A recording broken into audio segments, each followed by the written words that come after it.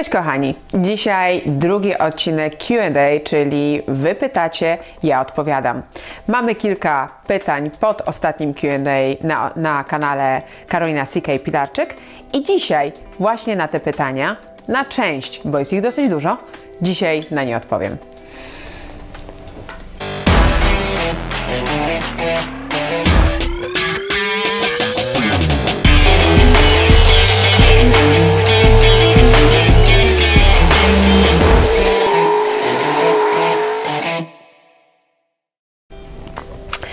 Kochani, mam bardzo dużo pytań, bardzo fajnych pytań od Roxany N. Natomiast jest ich aż 12, więc pozwolisz, Roxana, że odpowiem tylko na jakieś 2-3 dzisiaj. Zostawimy sobie może kolejne na inny odcinek Q&A. Poza tym widzę, że te pytania też tutaj się powtarzają, bo Robert Maćkowski również zadaje pytanie, o które ty, Roxana, pytasz. Więc, kochani, po kolei. Dostałam pytanie od Roxany na ten temat i odpowiem, czy będzie sklep z gadżetami? Jak tak, to kiedy? Słuchajcie, my pracujemy nad tym sklepem z gadżetami rzeczywiście już od jakiegoś roku. Niestety ten rok był dla nas bardzo pracowity, jeżeli chodzi o zawody, o tym doskonale wiecie. Robiłam Mistrzostwa Polski, Mistrzostwa Europy, Stany Zjednoczone, logistyka z tym związana, przygotowanie samochodu, przygotowanie siebie, plus inne aktywności związane z naszą działalnością. Niestety nie uniemożliwiła mi pracę naszemu zespołowi, uniemożliwiła pracę nad gadżetami, nad sklepem. Kochani, tak jak wielokrotnie Wam powtarzałam, część z tych gadżetów, przede wszystkim koszulki, chciałabym, żebyście od nas dostali, żebyście mieli możliwość otrzymania w jakiś sposób, ale oczywiście nic w życiu nie ma za darmo, więc chcemy robić konkursy, chcemy się z Wami bawić, chcemy, żebyście musieli wykonać jakiś wysiłek, żeby je otrzymać, ale nie chcemy ich sprzedawać. Natomiast nie ukrywam, że część będzie takich rzeczy, które, no nie wiem, czy uda mi się zorganizować budżet na to, żeby móc Wam je rozdawać, więc część będzie ekskluzywnych, które będzie można kupić i to będzie właśnie w naszym sklepie z gadżetami. Mam nadzieję, że okres zimy to będzie ten okres, kiedy będziemy mogli to dopracować, zwłaszcza że przyszły rok będzie pełen zmian. Ja dużo będę chciała rzeczy wprowadzić w przyszłym roku, takich jak właśnie więcej zabawy z Wami, więcej tych konkursów, o których wielokrotnie powtarzałam, więcej interaktywności. Będziemy na pewno kompletnie zmieniać sezon driftingowy, będziemy na różnych innych ligach, więc będzie dużo zmian w przyszłym roku. Czekajcie, niedługo będą informacje na ten temat i też chcę włączyć w to współpracę z Wami, zabawę z Wami, dostarczenie Wam gadżetów, sklep z gadżetami. Mam nadzieję, że uda nam się to zrealizować w przyszłym roku, więc proszę czekajcie na informacje. Tutaj na kanale będzie też u nas na innych social mediach, na Facebooku, na fanpage'u. Będziemy informować na ten temat. Idziemy do kolejnego pytania. Słuchajcie, kolejne pytanie, które się powtarza, zadała je Roxana N i brzmi ono: Akademia Driftu Karoliny Pilarczyk w każdym województwie, co o tym myślisz? Jest też dalej podobne pytanie bardzo, które jest zadane przez, poczekajcie chwileczkę, Roberta Maćkowskiego. Myślałaś nad tym, żeby otworzyć swoją Akademię Driftu, ponieważ pytacie mnie też bardzo często właśnie w prywatnych wiadomościach, pytacie mnie na żywo na temat Akademii Driftu, więc myślę, że to też jest ważne pytanie, które chciałabym tutaj podjąć. Słuchajcie, myślimy na ten temat. Jakiś taki zaczynek już troszeczkę zrobiliśmy w tym roku, robiąc Akademię pod tytułem Oswajamy poślizg. Tam chodziło bardziej o szkolenie, które miało pokazać, że nad tym poślizgiem w jakiś sposób można zapanować. Oczywiście najważniejsze jest nie doprowadzić do niego. Natomiast jak już się wydarzy, to żebyśmy nie wpadali w panikę, żebyśmy jednak tutaj ciało nam pracowało, głowa się nie wyłączała, ręce się nie wyłączały, żebyśmy pracowali, więc zrobiliśmy taką właśnie akademię pod tytułem Oswajamy poślizg. No i dziewczyny też miały okazję pojeździć ze mną samochodem driftingowym, ale ja prowadziłam. Chcemy bardzo Wam pokazać pokazać, jak to jest i chcemy Was też nauczyć. Więc takie zalążki już Akademii Driftu zaczynają się budować. To nie jest niestety takie proste. Tu musimy mieć miejsce, musimy mieć do tego sprzęt, samochody, to są budżety, to jest też odpowiednia organizacja, ale to jest też coś, co chciałabym bardzo zbudować i zmienić i w przyszłym roku dla Was przygotować. Mamy bardzo dużo fajnych ludzi, którzy nam sprzyjają wokół i którzy chcą z nami też budować tę Akademię Driftu, bo chcę, żeby ona była inna. Ja nie chcę, żebyście Wy tylko przychodzili i od razu na pierwszych zajęciach, żebyśmy Wam mówili, no dobra, to siadaj i driftuj, zobaczymy, jak sobie z tym poradzisz, tylko żeby zbudować Wam też takie fajne bazy, żeby zbudować taką fajną bazę, żebyście mogli zrozumieć, jak się samochód zachowuje, jak się przenoszą siły, jak się przenosi ciężar, co się w tym momencie dzieje. Generalnie chcemy troszeczkę inaczej do tematu podejść, dlatego nie ukrywam, że tutaj też się posiłkuję osobami, instruktorami, którzy mają lata doświadczenia w tym. Stąd ta szkoła driftu i akademia będzie troszeczkę inna niż aktualnie, które są w Polsce. I dlatego proszę Was jeszcze o chwileczkę cierpliwości. Chcemy to zrobić naprawdę bardzo porządnie, bardzo dobrze, ale ta Akademia Driftu będzie miała miejsce. Idziemy do kolejnego pytania.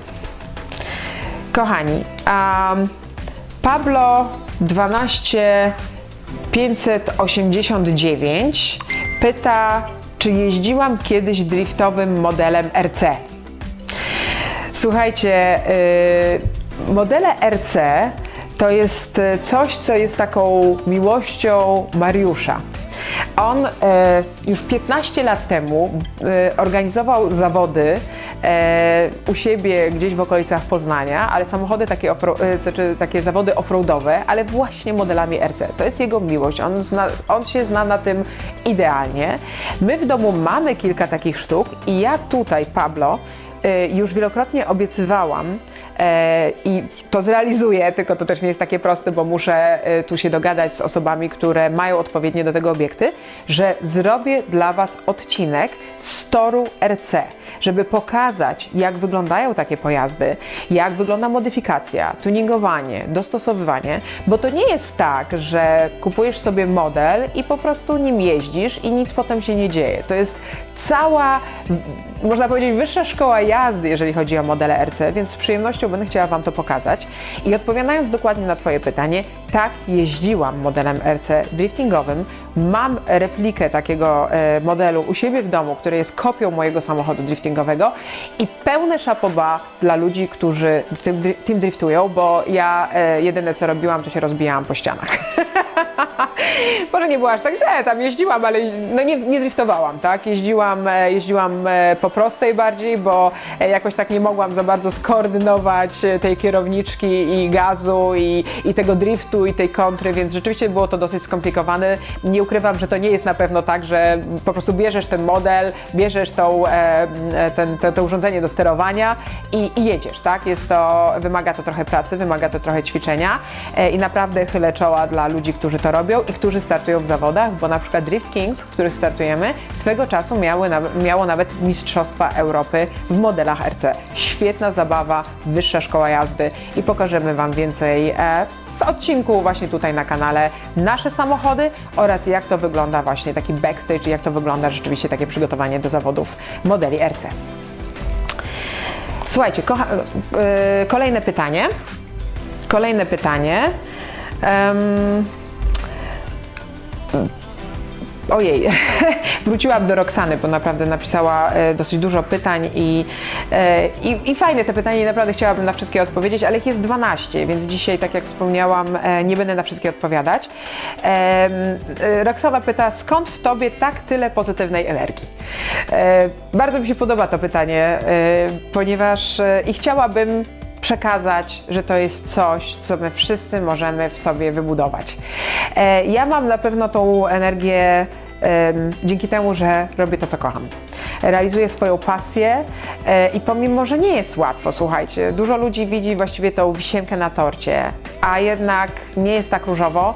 Jest bardzo dużo pracy, jest bardzo dużo łez. W tym roku, nie ukrywam, wypłakałam się chyba na kolejne kilka lat. Natomiast jednak myśl, że robię to, co kocham i myśl, że na koniec dnia jednak będę siedziała w tym samochodzie i będę realizowała swoją pasję i będę pokazywała i zarażała tą pasją innych ludzi, sprawia, że jestem w stanie przezwyciężyć wszystkie te przeciwności. Cudowni ludzie, którzy są wokół mnie, naprawdę osoby, które dają mi bardzo dużo pozytywnej energii, bardzo dużo siły, sprawiają też, że to mnie nakręca. Bardzo często mam fantastyczne takie wsparcie w ludziach. Jak coś mi nie wychodzi i publikuję, że nie wiem, coś nie wyszło, jakieś zawody przegrałam, samochód rozbiłam, coś nie się stało, to dostaję momentalnie bardzo dużo wiadomości, które dają mi super energię. Dlatego ja tą energię też chcę Wam oddać. Chcę, żebyście Wy tak samo się uśmiechali, jak ja się uśmiecham. I myślę, że tak, że głównie moja energia wynika z kilku rzeczy.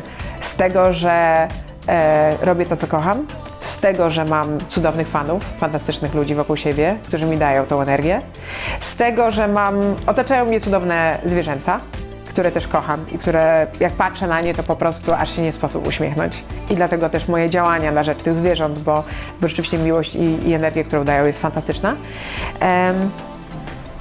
I z diety wegańskiej.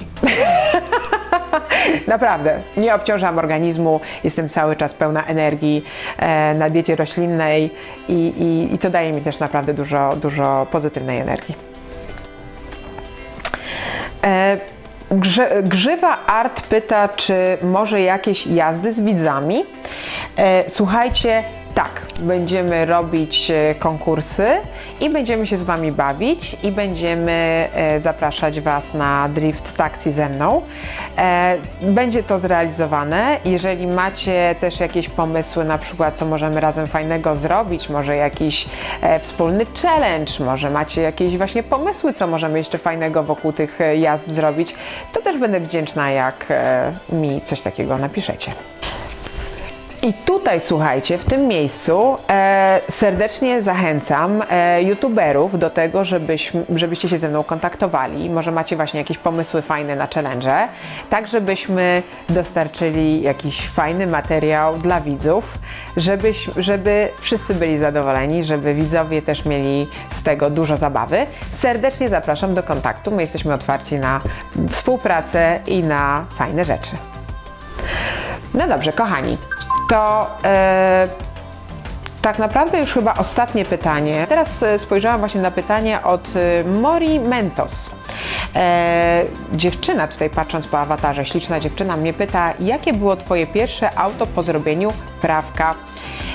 I słuchajcie, to było fajne, to jest bardzo fajne pytanie, zresztą jak wszystkie Wasze pytania są świetne, natomiast widzicie mój uśmiech na twarzy, bo Was bardzo mocno zaskoczę tutaj pewnie. Moje pierwsze auto, którym jeździłam po zrobieniu prawa jazdy, to była Tavria. To był samochód, samochód ukraiński, który wręcz w niektórych modelach był budowany częściowo z drewna, na przykład miał klocki drewniane. Był to samochód, który był bardzo prosty, miał silnik, jak dobrze pamiętam, o pojemności całego 1 litra, chyba 55 koni mechanicznych, wow, więc to było moje pierwsze auto, natomiast urokiem tego auta było to, że tutaj dlaczego się zastanowiłam? Dlatego, że się zastanawiałam, czy to by na pewno jest urok, ale miało to swoje plusy. Było to, że było awaryjne. I tu Was zaskoczę, dlaczego powiedziałam urokiem tego auta. Dlatego, że awaryjność sprawiała, że ja miałam do wyboru albo cały czas codziennie dzwonić po mechanika, albo nauczyć się mechaniki i zacząć naprawiać sobie to auto. A ponieważ auto jest bardzo proste w swojej konstrukcji, więc nauczyłam się trochę mechaniki i potem przy pomocy spinki i pończochy ten samochód sobie sama naprawiałam, jak miałam problemy gdzieś na trasie. Dlaczego powiedziałam, że urokiem?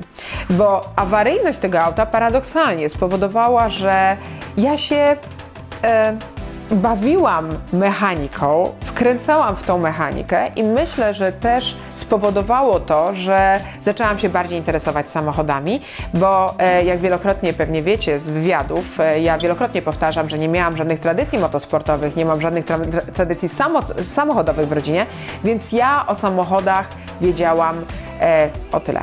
To było takie zero, wielkie zero. Nic nie wiedziałam. Wiedziałam, że mają 4 koła silnik i mają się przemieszczać z punktu A do punktu B i to była moja cała wiedza, więc taki samochód jak ta zmusił mnie do tego, że musiałam się trochę na ten temat nauczyć, bo inaczej musiałabym codziennie dzwonić po tego mechanika. Dla ułatwienia życia nauczyłam się mechaniki, nauczyłam się naprawiać ten samochód i tak przejeździłam 2 lata. Nie, chyba on 2 lat nie wytrwał. Koło roku. Aż kupiłam super hiperrajdowego Lanosa 1.4 na gazie, ale to w kolejnym odcinku. Słuchajcie, kochani, w tym momencie ja zakończę, bo tutaj naprawdę można by było odpowiadać i opowiadać.